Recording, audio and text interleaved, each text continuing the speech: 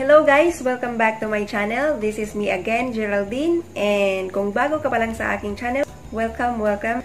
So this video guys, this is a comparison of two popular products that most influencers are raving about. These are popular products that are essential for our skincare.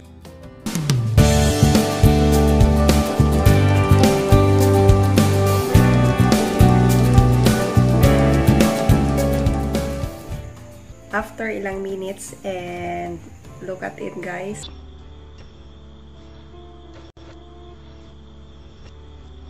So first is a tomato glass skin from Fresh Skinlab. So the other one is the Luxxe Organix Soothing Gel.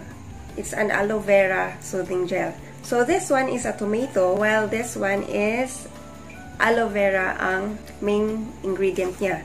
So, honest review, honest experience of these products, ano yung mga pagkakaiba niya, ano yung mga common din sa kanya. So, as you can see guys, they are both in a tub form, yung container niya, and at the same time, yung inside niya guys is, if you're going to open this one, parang ganito. So, when you're going to open this one, meron pa siyang protective lid para ma-prevent siya from spilling. Another point is Korean products siya guys, and they are both 300 ml. So first na difference nila guys is this one is 249 while this one is only 199. So magkaiba sila sa price guys. So unahin na natin itong Luxxe Organix Soothing Gel. Ito guys, this is a gel type.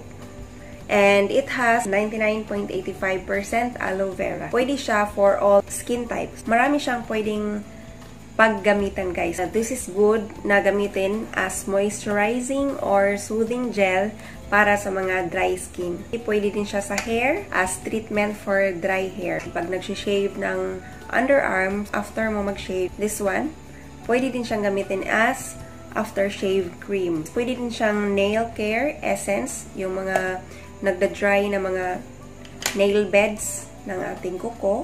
Pwede din siyang gamitin as pang-treat ng sunburn. By the way guys, it's mainly a gel type. Kung titingnan mo siya, its appearance is actually gel talaga siya. And transparent yung color niya. What I like about this product is it has a clean scent na parang ang fresh ng dating ng scent niya, and at the same time hindi siya overpowering. So I like the smell of this product in my skin.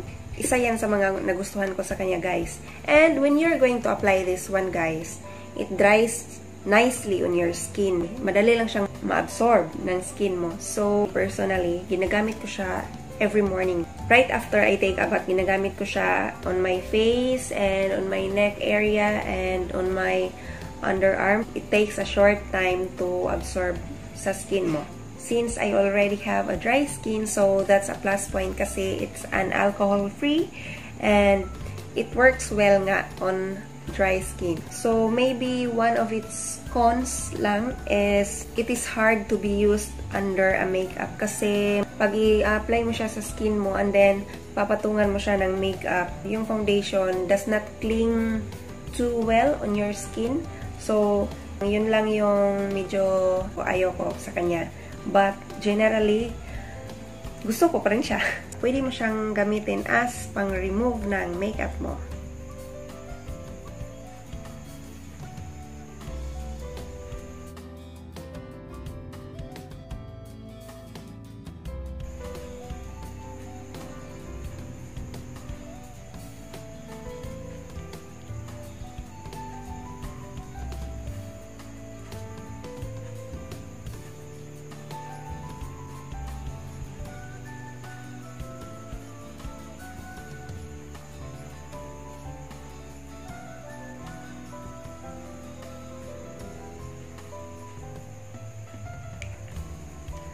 So, that's it guys. Na-remove ko na siya lahat. Hindi ko lang tinanggal yung sa kilay. Because kilay is life and ano naman, ang pangit naman niya sa video kung wala tayong kilay. So, hindi ko na sinali yung pag-remove sa kilay. But, sa skin natin, look closer. So, wala nang makeup. Malinis na yung mukha natin. So, that's what I'm saying, guys. Pang-remove ng makeup. So, that's it, guys, for Luxxe Organix Soothing Gel. Next naman, what are the features of this Fresh Skinlab Tomato Glass Skin? 98% tomato. Ang formulation niya, guys, it's a gel lotion. Parang combination ng gel and lotion. So, application-wise, mas matagal siyang ma-absorb sa skin. Compare sa soothing gel. Mas thicker siya sa pakiramdam kahit small amount lang yung ipapahid mo.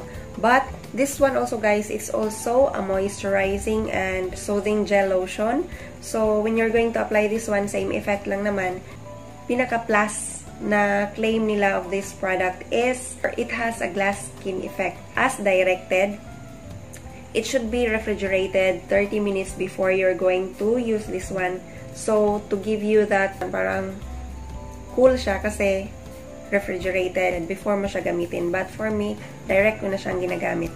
Sa scent naman niya, guys, parang lightly perfumed. Pero, para siyang may, kung sa pagkain parang may aftertaste, ito naman, para siyang may after scent. Mabango, pero para siyang may, parang sa last part, parang may after scent na parang medyo sour. Maybe because yung main ingredient niya is tomato. So, maybe that's why. Pero parang konting-konti lang naman. It doesn't affect much on its general scent. I feel na pag ina-apply ko siya, pakiramdam ko, parang meron siyang sticky feels. Parang magli-leave siya ng thin film for your skin for extra dewy effect. Kasi nga glass skin, so maybe because of it, kaya siya medyo mas sticky. And we all know na dito sa Pilipinas, guys, it's very humid yung weather natin kahit nga hindi siya mainit. When your environment is humid, medyo mainit ang hangin, mas lalo siyang sticky feels. That's why I do not use it during the day kasi parang medyo malagkit sa pakiramdam. When we are talking about its one of the benefits that it claims na parang whitening effect, glass skin effect, it's true, guys. Makikita mo rin talaga na when you're using this one, kasi I've been using this one for almost more than a month na. Amazed naman ako sa effects niya on me. Yun nga, yung downside lang niya is ayaw ko siya na ginagamit during the day because of its stickiness or consistency niya, guys. So, aside from that, guys, recently ko lang siya na-discover that I'm going to take a small amount and I already have my makeup, guys, and ipapatong ko lang siya like that.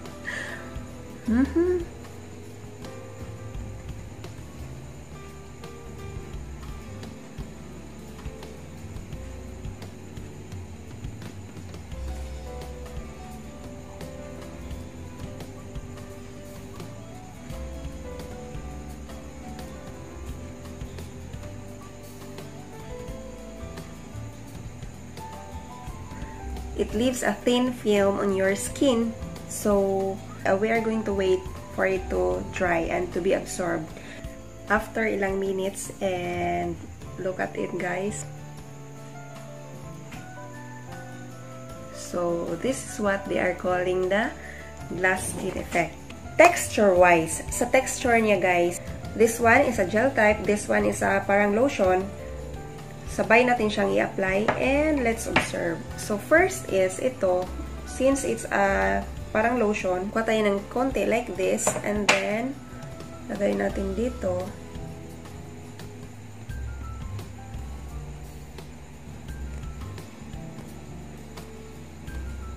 So, yan yung effect niya, guys. Parang meron siyang thin film. Compare lang natin, guys. This one is the soothing lotion, while this one is the soothing gel. So this one, eto naman yung ano niya. So, and as you can see, guys, yung kanina, yung ina-apply ko, pag ito, yung gel, pag ginaganon mo siya, wala naman siyang, parang matte lang siya tingnan kasi nagda-dry na. While this one, nagda-dry na siya, but parang yun yung sinasabi nilang parang may glass skin effect. Yan. I'm using both of these products, guys, but the difference is the time of the day that I am using this one. This one during sa morning, while this one I use it sa gabi. So that's it lang, guys. Thank you for watching and see you in my next one.